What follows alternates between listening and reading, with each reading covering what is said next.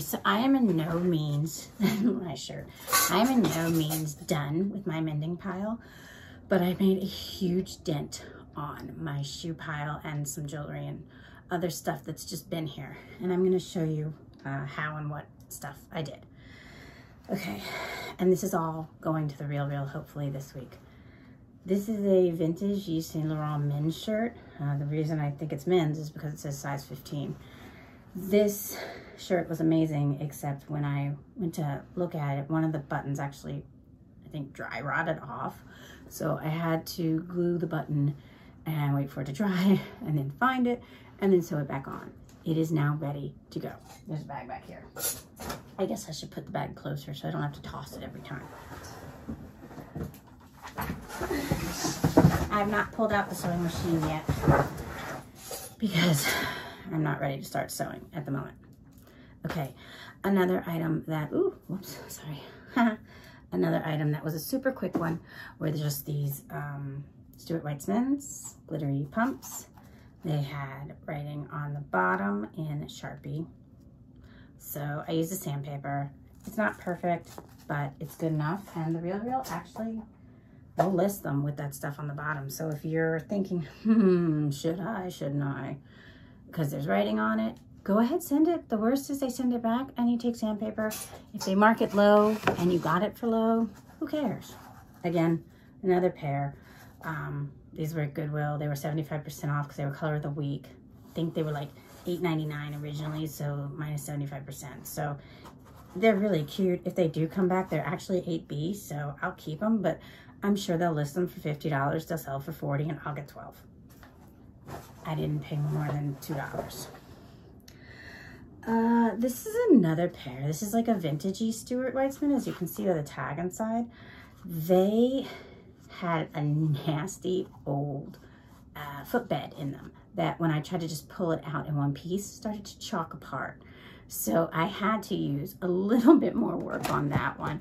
I definitely believe I used some goof off. I may have used some leather cleaner, but I got this cool scraping tool when I was at the art store getting something for one of my kids. And I was like, ooh, and so I just sprayed it and just got in there and I scratched it till that nasty thing came out, because they would have definitely sent it back because they're not fans of that. So I had to find its buddy before I put it in the bag.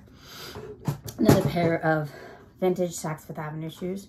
Sorry, Saks Fifth Avenue. They are, I don't know if they're crocodile leather, they're patent black. And you know, the RealReal likes Saks. So again, I had to get the stuff off the bottom. I didn't do a great job. And there was some paint on it too. And that could have been from either my kids or from just being very old. These are definitely old. So there's still a little writing on the bottom of this one. So these are gonna go to the RealReal. And I definitely didn't pay much. Whatever I paid was very minimal. These, I don't know. So every once in a while, the RealReal, well, not every once in a while, on a regular basis, the RealReal changes their brand acceptance list. So, oh, I can see one of my little, okay. These are Keen. I don't normally buy Keen because the RealReal took some last year, but not a lot, but it is summertime again, so they're taking them again. These were suede and they have some damage to them. So I used one of those suede cleaners that you buy at the store. It's just literally called suede cleaner. And, at first I tried chalk and that was not gonna happen. They're not great, but again, they were really, really low priced and on the 75% off sale, and they've just been sitting in the pile. So cleaned them up, we'll see. If not, I don't mind listing shoes. These are my own personal boots. I wear shoes until they're no longer, so I have a feeling they'll be coming back. They're Donald Pliner. I didn't realize the RealReal took Donald Pliner till one of my friends in Thrifters Villa sent a bag in to the RealReal and they accepted them. So we'll try. They'll probably say, no, the wear and tear is not good, which it's not. So I get it. Next up, these are nice. They're very, you know, like summer resorty looking. It's like a linen up here and some leather. They're made by Cable and Company in Italy. No idea, but I figure made in Italy leather. for men. Let's try it. They could say brand unaccepted. Oh, goody. Here's that other Stuart Weitzman. You can still kind of see a little bit of the residue in there from the nasty. And it dusts all over the place. It's probably half of what I'm wearing right now. This is a shirt I've thrifted ever since I watched the LuLaRich documentary. And I'm a thrifter. I've made note of whenever there's LuLaRoe stuff there. And their stuff is incredibly soft. And you can always tell when a consultant or demonstrator or whatever they use for their word has stepped away, because there's a ton of new with tags. And so I think I paid like 25 cents for this, and it was new with tags. So I'm going to use this as my cleaning shirt. So Roberta, this is for you. This is a little girl's Rachel Zoe top. It had a ton of strings hanging at the bottom, and oh, it had a hole in it too that I sewed up, and it had been washed a bunch of times. So I used a little piece of, there's this fabric tape. It's amazing. You never have to sew again kind of thing, but you do have to sew. I mean, it's like hem stuff. It's an emergency hemmer kind of tape. It's hard to find these days. I used to be able to find it much more easily. And I put that in the back flaps because they were flapping out, and they were going to tell me it was too worn or something. And this way, at least, it was like popping out of the back. And this way, at least, it's going to lay flat. So, again, it was infant children, so I didn't pay very much. Another category that I always tell you to remember to go for is glasses. These are prescription, and I know I've said in the past they're Dolce & Gabbana, and I've said in the past that you have to take the lenses out. Well, if I took the lenses out, and this lens is cracked, if I took the lenses out, then I don't know how the frames would stand based on the way these are designed. So I left them in. I did have to do a little bit of repair because one of these pieces, you can see they're different colors. That's the old one, and I probably should replace that one as well, but at the moment I couldn't find another one of these. I used that tiny little screwdriver, and like I said before, I bought a case like this at the grocery store in the checkout line, and I just use a tiny little screwdriver to help me mend, I mean tiny, to help me get into the crevices. Here is a pair of Valentino eyeglasses. They don't have the frames in them, I mean the lenses in them right now. And I showed in the short that what I do when I take the lenses out, I actually have to go and get a pair of eyeglasses lenses for myself updated. So I'm gonna bring all the lenses to the eyeglass place, and hopefully they'll have a place to donate them, or they'll know of a place when I get there. So I have a whole bag full of lenses to donate. And also some frames that I bought at an auction that definitely are not real material, and I don't even want to send the thread up, but I figure someone that needs lenses, I'm happy to donate. It's like 10 pair. So 2 pairs of these 2 pair. Then there's, oh, I love these. These are Versace. They sent them back, and if they send them back again, I'm gonna keep them. They said they don't like the style. Well, I love them, and it's not really my style, as you can see, but they're cute. And if all I'm gonna have to pay for are the lenses, I might keep the frames because I think they're stinking cute. I actually might. I don't know. Let's try one more time because I can make a fortune on them. They're the Versace, and I know I didn't pay very much. Okay, I want to put those in a case before I do that. Next up, we have a Burberry bag. I was so excited to find it. It was really beaten up when I got it, and the edges, as you can see, the bumpy leather is a little bit worn down. So I used black acrylic paint and just touched up the edges a little bit, and it's beautiful. And they love Burberry at the RealReal. This I also had to clean. It was kind of gunky, but it's a great little bag, and it's not my size. I thought it was navy too, so I was a little nervous about doing the black on it, but you can't tell. It still looks good, and it's, I mean, it's gorgeous. So I'm gonna send this to them. And yeah, that's good. That was an easy fix-up. A little more intense of a fix-up. I got these Bally men's loafers, and I thought it was just a polish that they were gonna need, but no. As I was cleaning, first I did the leather spray, you know, first I used this just to kind of give it a nice clean look because they were dusty too. And then when I did that, I realized there was more than just something that Doc Marten Wonder Balm could fix, because it was actually cracked. The leather was cracked in the I'm guessing a bunion or something.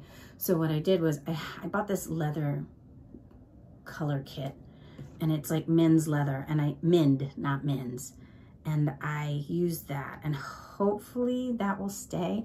I'm not really professional at mending leather, but it was just a tiny crack, so I don't know. They may return it for more wear, and if so, I'll either try to do it again myself or take it to a cobbler. I haven't ventured out to a cobbler yet because I'm trying to really learn how to do these skills myself. These men's ginormous Sorel boots were just kind of in great shape, except they had the goop on the bottom from the store, and I need that tag remover thing. Yeah. There we go. All right, and they weren't looking good. They were looking beat up. So I used the Hunter boot cleaner kit. I sprayed them and then I wiped them down, and they look super shiny. You can see the before and after in the short, or maybe I'll stick it into this one if I can get all that stuff figured out. So these are ready to go, and they're in lovely shape. These, not in as great a shape. They're a little flimsy. They've been through the washing machine first. I did that to get the insides out. Then I also used the leather shiny, not the leather, the Hunter boot kit. And it doesn't look like I did it up here because this looks a little bit more dull. So it's a great little investment. It's like $25, and you're supposed to use it for Hunter, but I use it on all rain boots because why not? I found another pair of glasses. I believe these were sent back. Yeah, these are some Kate Spades that were sent back, so we're gonna send them back. Again, this is all stuff that was just literally sitting in this pile that you'll probably see beforehand. Another pair of glasses. They sent these back. They're Oliver Peoples. They sent them back for style, so I think they look just like the ones I have. I have an Oliver Peoples dust bag because my glasses that I'm getting my new lenses for are Oliver Peoples, so maybe since it has the dust bag, they'll take it this time. You never know with the RealReal. It's all about appearance. Look, if you want to buy a bag and it's got the dust bag that goes with it, it makes you a little happier because you feel like it's more complete, at least for me. Some silver that I polished. I loved this. I don't know if they'll take it or not, if it's real or not. It's heavy. It's so cute though. I can't find any markings, but I also didn't get out the loop to look because I just love it. And I just think it's so fun. I don't need a cake knife, but so let's hope they take it. Then there's some more silver that I bought. Sometimes I'll go and the Goodwill has like a bag full, or any thrift store has like a bag full of silverware, and some of it's mixed stainless and it's mixed in with sterling. So I did find a few pieces of sterling, and again, these were already like sitting right here beneath me, causing me to be like, why do you have so much junk? So I just polished them up. We'll see if they take them or not. These are sterling. I also polished up, which was in a death pile. My husband, I gave years ago a Tiffany & Company keyring, and I guess he stopped using it. So it's gonna go. And then this, I don't know why I held on to it for so long. As you guys know, I'm from New Orleans, and this is from a New Orleans jewelry designer named Mignon Fege. And I could put it on eBay and probably do a lot better, but I'm gonna try the RealReal because, as you all know, I'm the lazy lister, so I don't really want to list. This is a ring that my high school boyfriend gave me. So I do believe, since I've been married 20 years and with my husband for 25, that this can go. So we're gonna try and see what the RealReal does with Mignon Fege. And yeah, and I'm gonna send it also with like this sterling silver creamer, which I've sent before and I believe they've sent back because they're not interested. Again, more things that they've sent back. Oh, no, these are just things in my death pile. Oh, no, these they sent back. Okay, these were when this summer when we went through stuff with my aunt. These are sterling silver shirt things, shirt accents with the letter S. So I'm guessing they were my grandpa on my dad's side, because that's my maiden name starts with an S. Then I have, when we went to Paris, when my oldest was almost 2, I buy both my children, they have charm bracelets, because instead of buying tchotchkes, I thought, oh, this is fantastic. I will buy them a really nice sterling silver charm bracelet. I have a gold one my mom gave me when I graduated high school, but they're kids. I'm not getting them gold ones. And the price of gold was much lower back then. But I still said sterling for the kids, gold for mom. And I bought, because I thought, if I do this, then I won't buy tchotchkes wherever we go. Well, guess what? Now I have to buy tchotchkes and the charm, because that's just how it works. But I've learned that if you buy the charm before you go, like on a silver website versus in Paris, it's a lot cheaper. Now they get to pick their own, but when they were little, that's what we did. But this one I bought, and it was a dinky little Eiffel Tower charm, and I found a better one. I don't know if it was in Paris or not, but so it's gonna go. So yeah. Then I also have, I bought this Pandora charm for Christmas, and I can't keep track of who I gave them to, because I usually buy a bunch of them on RealReal when they're on sale, and since I can't remember who I gave which one to, I don't know if they take Pandora, but it's new in the bag, so maybe. This was also sent back. It's a antique watch clip, so it's gonna go back. I bought this coin, which I believe is real. It's a brooch, and they sent it back, so I'm gonna try one more time. Then I found this random sterling silver tab. I don't know, so it's marked, so we're gonna send it in. Okay, and again, this was all stuff that was here, like on my desk or under my desk, just making me nuts. So I said, you know what, Robin, clean it up. Come on, girl.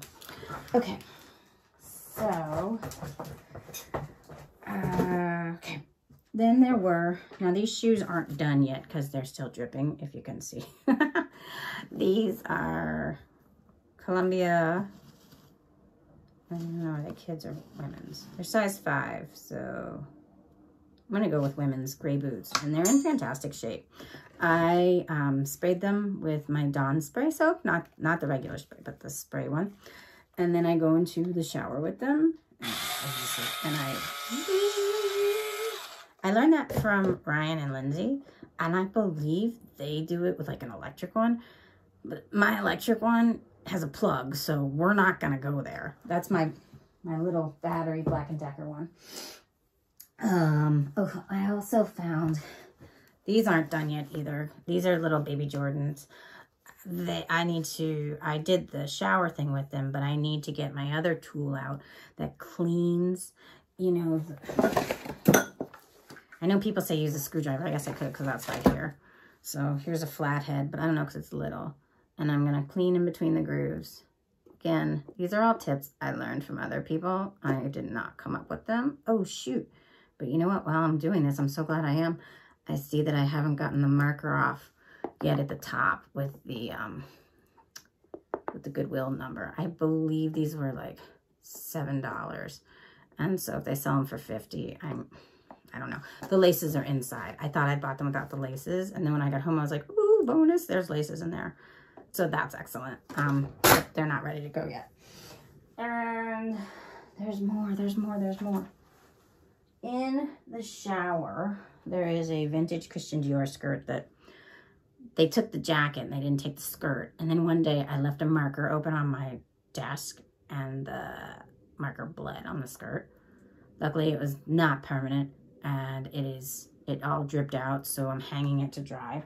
Also there's a Messino, who's it called? Tie that has spots on it, and I'm trying to figure out how to get that out. It's silk, so it's been a challenge. but I am nowhere near done. Oh, one more thing I do see that it's ready to go. I'm nowhere near done with my mending / death pile, but this made a huge dent, especially these big old honkers.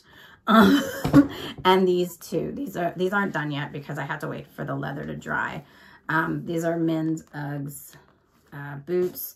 I did the magic eraser, I did the swirly thing, I did the spray thing, I did everything. They're not going to be super clean. I mean, I could probably use a toothbrush, but I'm not going to do that. I do want to clean up the leather a little bit before I send them, and they need to dry before I do that, like I said. So, yeah, that's kind of what I did today, just to quiet the brain, because it's Sunday, and I want to start, and this coming week, personally, as well as, well, just personally, is going to be a busy, busy week, and I want to make sure that I'm calm, and everything that I can do now is done, and, you know, see what happens from there. And yeah, that's about it. I'm sure there's more stuff around here that I can't see because it's a hot mess in here, but the pile has gotten so much better. And I really want to thank you all for being along this journey with me, because you motivated me to, whether you knew it or not, you motivated me to clean up stuff that I already had and just get it out. And hopefully, it'll be up on the RealReal at some point. And also what I would like to do is, I shared that haul with you from February. That was a RealReal haul, and they've almost finished processing it. And once they have, I would really like to share with you what they took from that haul and what they didn't and what it's priced at. I have to tell you that some of the things I'm super excited about, you're gonna have to wait. It was things that I was learning about. If you remember from that haul, I told you I learned things from the girls in the Thrifters Villa group. You may wanna go back and see what it was, because it's real and it's gonna be a great price. So yeah, definitely go back and watch that one, and I will thank you so much for being here this Sunday with me. And if you could like and subscribe if you want, share with a friend, make sure to mention hashtag the lazy lister, Robin to Resale, and I will see you on our next journey. Thanks, have a great one.